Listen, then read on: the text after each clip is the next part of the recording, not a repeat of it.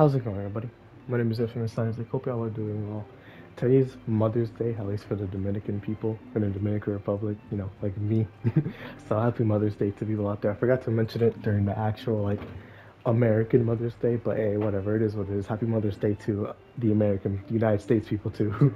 But regardless, I'm here with a video on manga and anime, right? Because I feel like if you look into the nitty gritty, it's really interesting how how they connect, right? Because of course they connect, right? You make a manga and then it gets animated. But I want to go more into that, right? Because there's different versions of that. So without further ado, let's begin. So you have manga, the genesis of what becomes an anime, but manga usually sometimes they don't become an anime. Like Berserk has had adaptations, but there's no definitive long arching anime that shows Berserk's entire story. There are only two that show the golden age, and that's it. Because the first one showed it when it was happening, and the second one showed it, and it wasn't that good. So you have stuff like that, but then you have the more common trope where you have the manga, it becomes really popular, and then it gets adapted into an anime, and people are really excited or really scared. Because at the end of the day, an anime adaptation isn't always going to be perfect. So you see the correlation between the two, where one can't exist without the other, but that's a lie because they both can. Like with Berserk, one can exist while the other doesn't, and more commonly the manga or does exist, and the anime doesn't. But there are some cases where the anime comes first, and there isn't a manga, or the anime comes first, and then later on there is a manga. And I always find that super interesting because it just shows it doesn't matter if you start with that medium or the other. At the end of the day, it's just storytelling. You're trying to tell a story, and they're just mediums for doing it. So what I'm trying to get at is that with these two mediums, there comes so many like elitist mindsets, or not just elitist, but just mindsets in general. Where let's go to the manga, right? You have people that buy it, you have people that illegally sell the seven seas for online.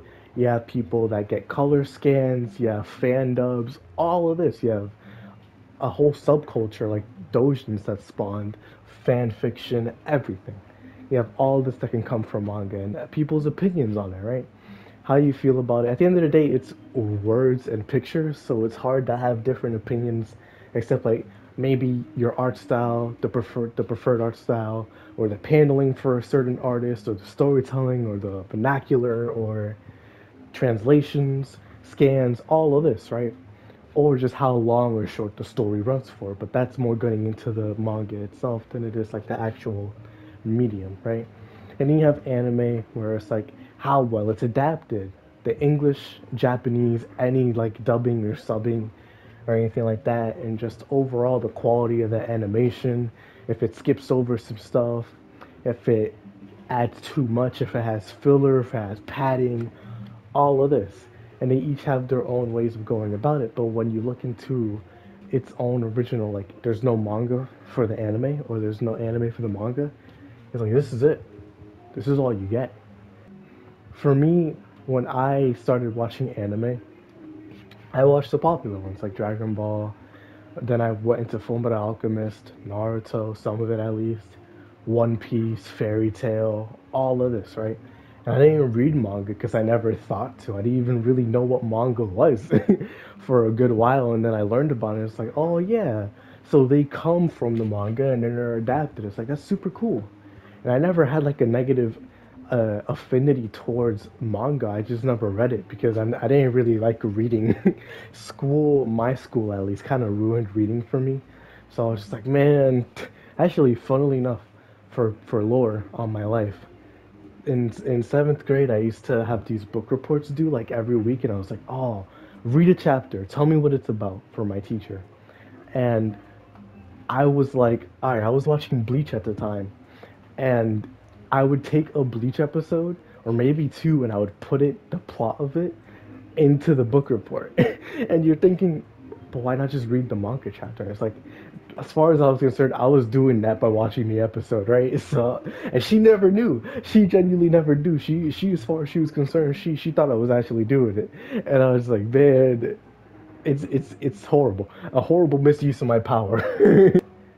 you look at that, my progression towards that, and then you see me when I'm watching shorter shows, getting more into anime, and then I start reading manga. And I think the first manga that I ever read, I think, was One Piece.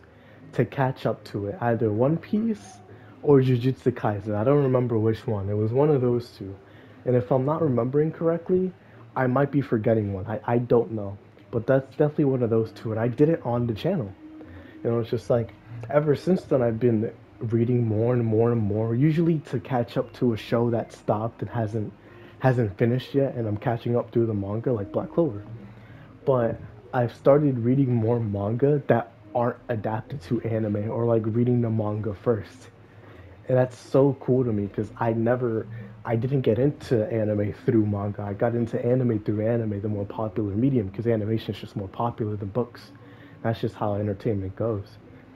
And I feel like I tapped into such a market where I can read whatever. And there's a lot of overlap, of course, but there's so much more. There's mangas out there that I have some friends in a Discord server that tell me all the time about these mangas that I should read. And it's just I never heard of these before. I didn't even heard if they were animated before or not until they told me about it. And they have like hundreds of chapters. And it just goes to show how different they are as a medium. It's weekly shonen jump type stuff, you know? You get 100 chapters, you may never get animated. And that's just insane, bro. And just looking at their connection, it it's not as closely connected as I thought. And I like to look at it now. It's like I do both. But yeah, I know this video seems like a little rambly, but there is a point behind it, so I hope you all understand it. If not, then let me know in the comments so I can try to explain further. But thank you all for watching. Hope you all enjoy, and I'll see you all in the next video. Peace.